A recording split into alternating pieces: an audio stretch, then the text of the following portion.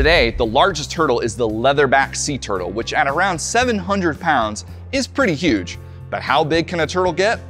Apparently, really big. Paleontologists from the University of Zurich just announced the discovery of the largest turtle fossils ever. Stupendemys geographicus was previously known to science, but this recently discovered batch of fossils from Venezuela and Columbia includes a specimen that's nearly 9 feet long and over 2,500 pounds. This is over 100 times heavier than other South American river turtle species, which it was closely related to. In addition to its massive size, this new specimen had a pair of horns that stuck out from the front of its shell.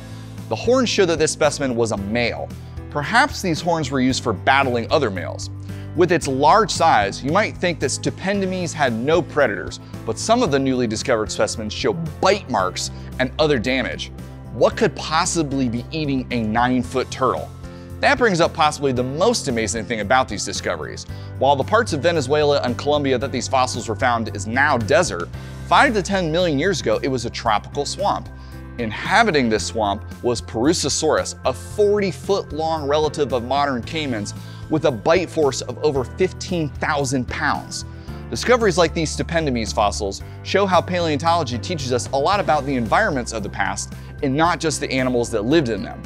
If you'd like to learn how paleontologists study past ecosystems, check out the American Museum of Natural History Dinosaur Gallery at COSI. That's it for Fossil Friday. I hope your weekend is Stupendemys.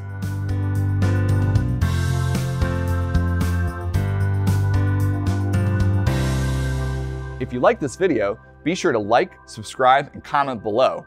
And for more information about COSI, Columbus, Ohio's Center of Science and Industry, visit cosi.org.